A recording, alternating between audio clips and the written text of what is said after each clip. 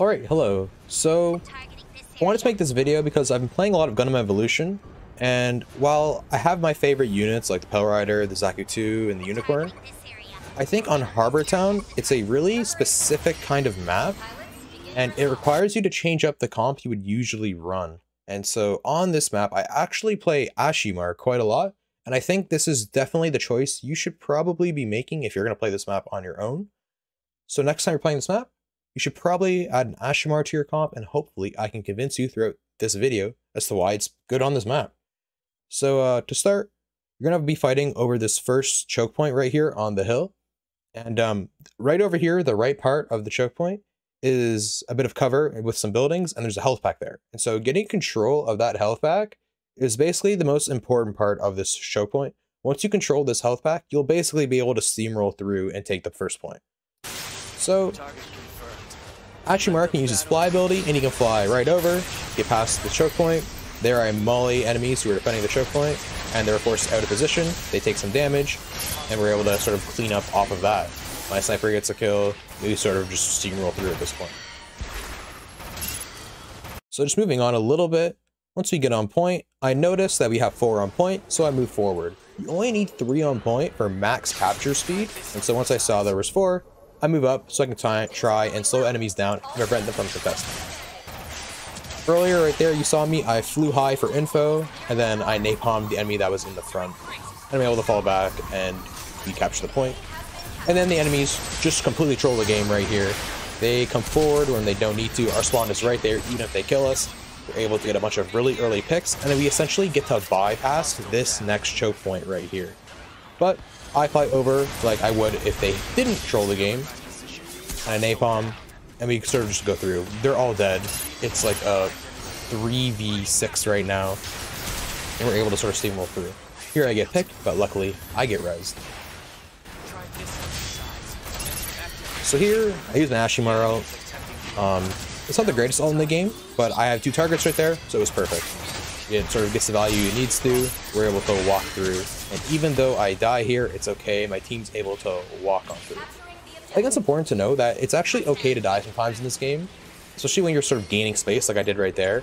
We sort of go in, we're killing them up, we're cleaning up. I get killed by my hero who's like the last alive. It's no big deal. Plus, I'm able to fly back really quickly because I have the fly ability. See, I'm already basically back to the point. Alright, so now we're on the defense, and our job is to try and control this first choke point on the city outskirts. And so my teammates are here are going to peek and take a bunch of damage early for no real reason, because unlike them, I don't peek this because they're able to peek us from spawn and do damage, which we can't really stop. See the enemy sitting in spawn, we couldn't actually hurt that. He's just in spawn. So when my teammate pings the tunnel over here, I come over and I try and help. My napalm actually blocks off the entire thing, so I'm able to come over, stop their advance, split them up, and I end up getting both kills. Now what happened here, and I didn't notice, is that my team kind of got pushed off, died, and fell back, and I was still standing up. So what happens here is I actually end up getting crunched from both sides. You see, all we have left is a Methus and a Barbados. They can't really help me when I get crunched here, so I end up going down here, and then we end up losing this first point, unfortunately. So now we're defending the second choke point, and I'm going to show you sort of why my napalm is so strong on Asshimar and why it's really great for defending the second choke point. So he's trying to bypass the choke point, but we sort of stop him in his tracks. And then they're able to fly over above, see where the enemies are, and then I nade behind.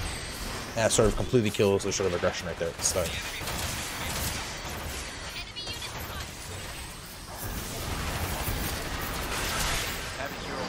Like I said, your ult's on the strongest, so if you see a good value opportunity, you just sort of do it. It's no big deal. This health pack on the right here is really strong. It's really great for you when you're playing Asshimar.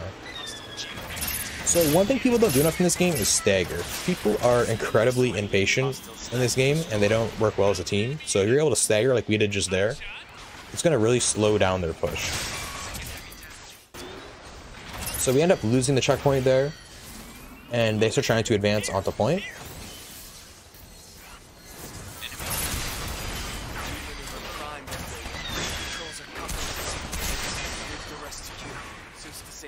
So here, I think it's really important to contest for the health packs. Essentially, whoever gets the health pack is probably going to win the fight unless someone uses an ult, which is what happened there. They used an ult on me. So it's really important when you're in fights like that, you try and contest the health pack and you try and get it before they can. Here I'm in a horrible position, so I'm able to use my fly ability, get out, reposition, use my napalm.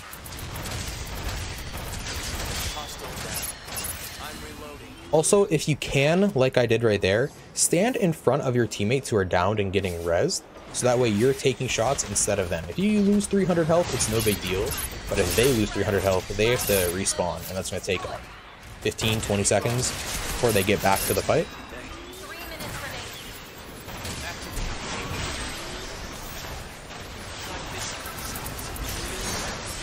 Again, notice the position of my napalm here.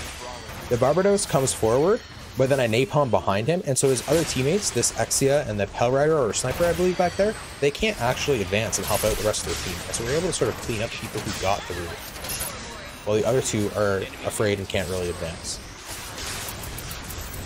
Like I said, this right health pack, super valuable. Also, our Methus doing a great job at healing me here, helps a lot too. So I'm just going to show you why it's really important you play that choke and you don't get overly aggressive and cocky. So right here, we're feeling ourselves, we're pushing up, we've like team wiped them how many times now.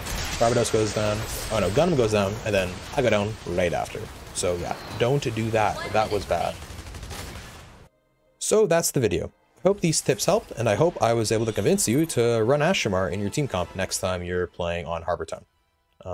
If you have any tips for Asshimar, or Gundam Evolution, or you just want to comment something in general, please use the comment section down below to discuss. Also remember to like, subscribe, all that sort of YouTuber crap.